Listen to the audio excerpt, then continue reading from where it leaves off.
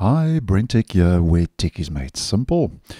So after receiving version 129 last week of Mozilla Firefox, which is the latest release, we have just received the first point release update for version 129 a short while ago today on the 13th of August 2024.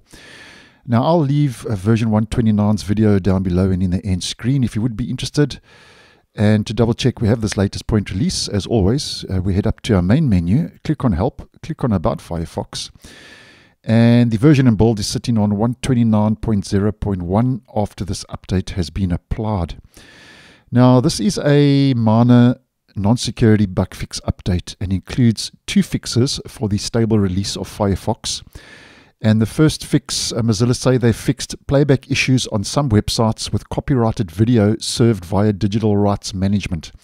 Now, to be more specific, that's videos on Hulu that were failing to play. So that's the first bug fix. And then the second fix is they fixed a crash when dragging a video onto some websites. And to be more specific, once again, if we look at the Bugzilla, basically that was drag and drop of local video files onto x.com, twitter.com.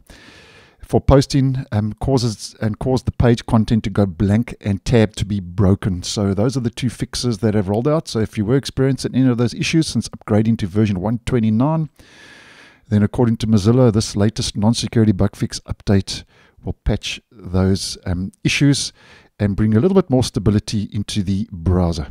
So thanks for watching, and I'll see you in the next one.